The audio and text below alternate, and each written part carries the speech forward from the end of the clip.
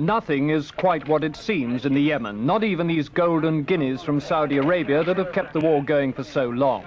Some of these handsome British coins turn out to be forgeries, base imitations from Beirut.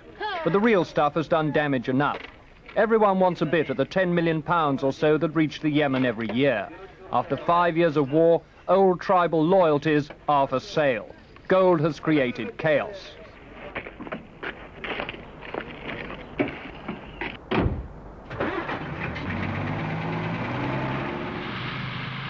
We had our own evidence of this as we drove south through the desert, where the sands of Saudi Arabia's empty quarter drift over Yemen's mountains.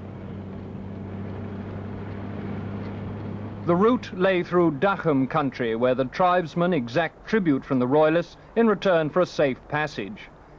To help us through, our drivers were Daham men, but they decided to show their strength by delaying us. It took 2 days to cover the 150 miles of desert track to Girwa, literally the end of the road.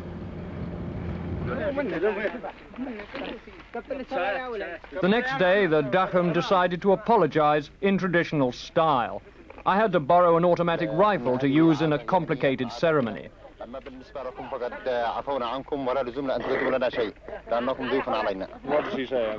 Well, he says that this goat has been killed in order to compensate what yesterday... The Daham contribution, a goat, slaughtered on the spot. ...is to kill goat or sheep to be offered to the people who has been hurted. And we hope that you accept our apologies and to forgive us. Please tell them that I accept their apologies and apologize for anything we may have done. يقول يعني بشكر عميق يتقبل يعني الاعتذارات اللي تقدموا له. Half-cooked goat is scarcely an appetizing dish, though luxury indeed to the hardy Yemenis. But it had to be eaten. If we'd have refused, our ghosts would have regarded their apology as rejected, and our return journey would have been in some jeopardy. Gallantly, we gulped it down in quantities which satisfied our hosts and left our digestions little the worse.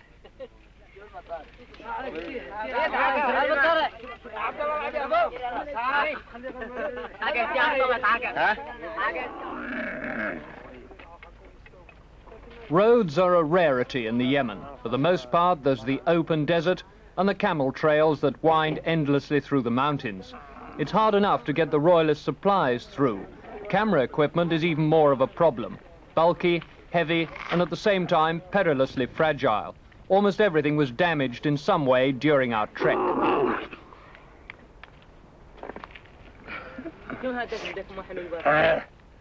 Our destination was Girwa, only 9 hours' march away. But to reach it safely, we had to take a roundabout route.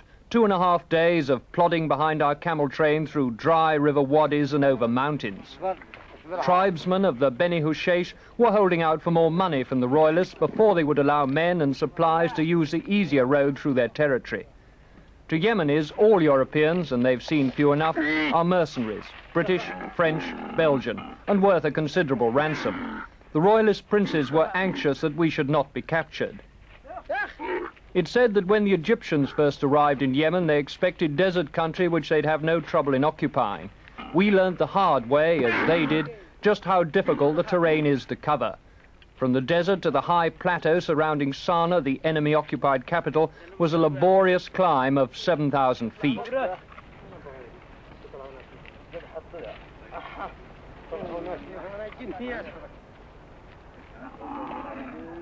At Girwa, a typical royalist camp of caves and tents hugging the hillside to avoid the Egyptian bombs, we met the man we'd come to see, Prince Abdullah bin Hassan. Abdullah's a fighter, but now his energies are more consumed in bargaining with dissident tribes than in harassing the Egyptians. He insisted that if the withdrawal of Egyptian forces meant that other Arab troops would take their place, he would never accept a ceasefire. The Yemenis had fought too long for their freedom, he said, to be deprived of it at the last. And he denied that divisions within the ranks of the royalists would produce chaos when the Egyptians finally left. Civil war in the Yemen seems closer than Prince Abdullah would admit. A simple withdrawal of the Egyptian forces might be enough in some parts of the world to bring peace and prosperity. Here it's different. A feudal kingdom where only recently slavery flourished, The Yemen has had a brutal introduction to the modern game of world politics. When the war of liberation is over, it will be impossible to restore the old ways. Just as hard to create a stable new society from the warring factions in this extraordinary country.